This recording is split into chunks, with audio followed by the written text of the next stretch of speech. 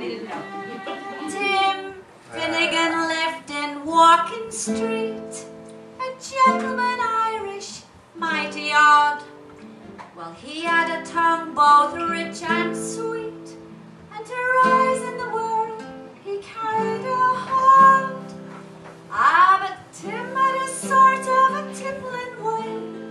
With the love of the liquor he was born, and second on his wage they had off the dinner every night. But when the family had to do the round fly and touch, gonna make the drink and do the lunch and I'm feeling tired. One morning Tim was rather full. His head felt heavy, which made him shake.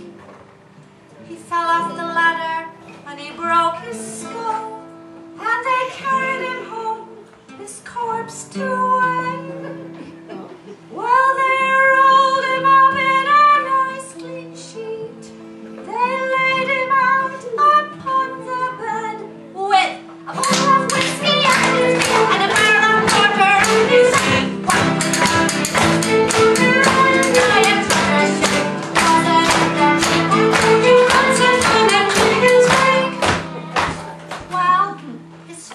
Assembled at the wake, and Mrs. Finnegan called for lunch.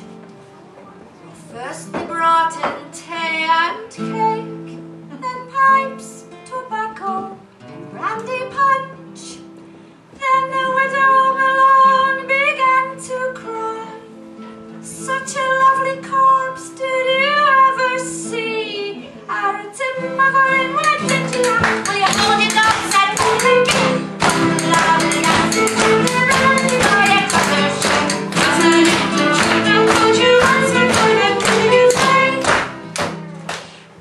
well, Mary O'Connor took up the job. Biddy, says she, you're wrong, I'm sure. Well, Biddy gave her a belt in the gob and left her sprawling on the floor.